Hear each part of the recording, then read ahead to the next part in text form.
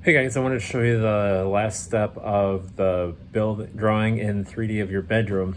So I did make two different versions, or one version which I photocopied. So if you have a scanner or a printer at home, that is kind of nice to just photocopy your work so you can try different things out and not ruin the original. So if you're going to be shading, what you want to do is to kind of start with the outline of your object. So generally just to kind of outline it first, kind of get my edges a little bit darker. So think about where the shadows might be, and then use the side of your pencil to add grays in. Now if you don't have a blending stump, like what we use at school, you can always take a tissue, or even your finger can work, but a tissue is a little bit better because it won't spread the oils. So I'm just gonna grab one real quick.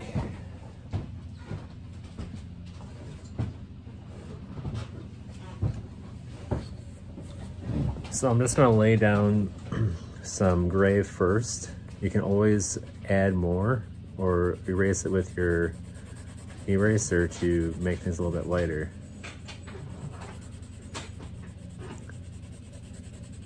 So if you have any shadows on your bed, you're gonna make a little darker. But try to use the side of your pencil so you don't get all the scratchy pencil lines.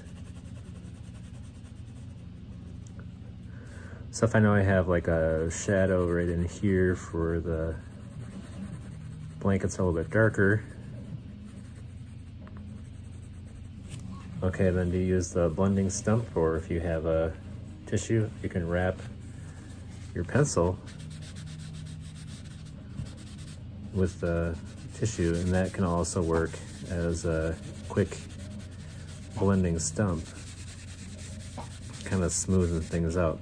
But you notice it does get lighter, so you will have to add more darks down. So if I wanted this to be a little more shaded, just press a little bit harder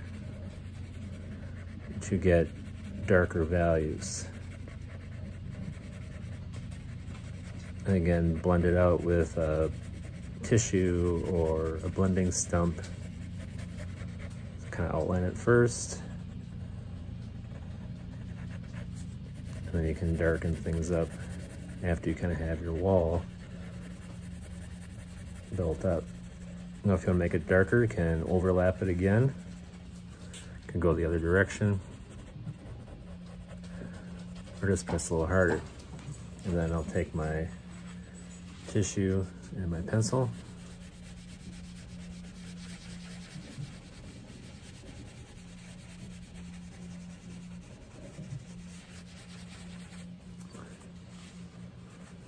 So that is one of the options that you can do. So underneath the bed, it might be a little darker. This might have a shadow underneath there, but just make sure that you keep your edges darker so that way you don't lose what it is that you're drawing on your paper. So just one tip is to make sure you don't have the same shades next to each other. So if I want to be able to see my pillow, I might keep a little more white so it shows up.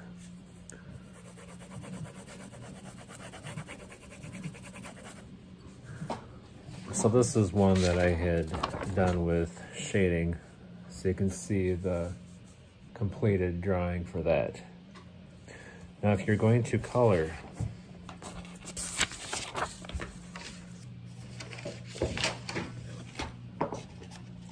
say I want to have a blue bedspread, similar thing, you can outline it first with a black marker or a pencil first or a pen, or you go to color similar with the regular pencil, just press a little bit harder along the edge to get that darker shade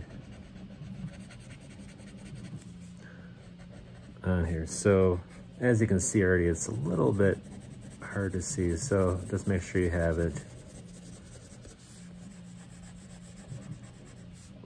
a little bit darker along the edge first. Or you can use a black or a darker color shade of that to get it to show up.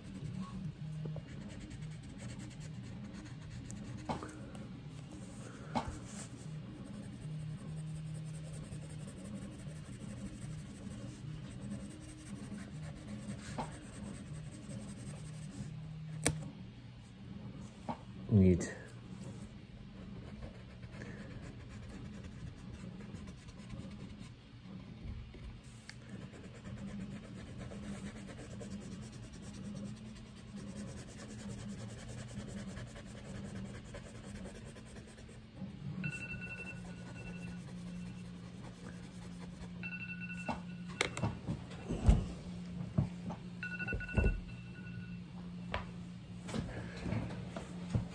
All right, I'm going to put this into time lapse so you can see a little more progress.